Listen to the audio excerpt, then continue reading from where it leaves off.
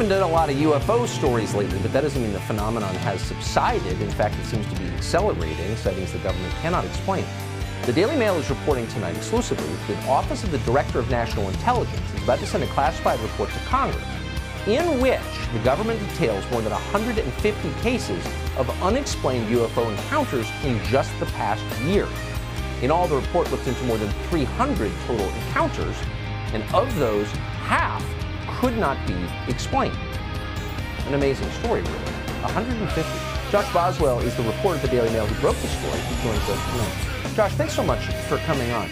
That seems like an awful lot. Over what period were these 150 unexplained sightings? And it could be significantly more than 150, but it's over just 1 year. The previous report we had was 143 unexplained cases from 2004 all the way up to 2021. So this is a significant increase, it seems. Well, it's an exponential increase. What is this? I mean, I guess we can only guess, or maybe you know the answer. What does this suggest?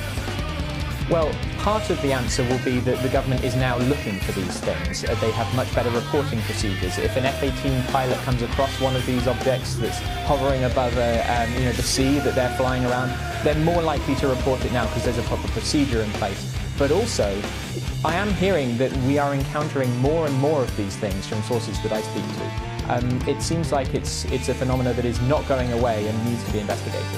So there's been a lot of speculation about this. There was a Wall Street Journal piece recently that suggested this is actually a psyop by the U.S. government designed to draw your attention away from the fact that these objects are in fact some advanced military hardware the U.S. government itself has and wants to keep secret.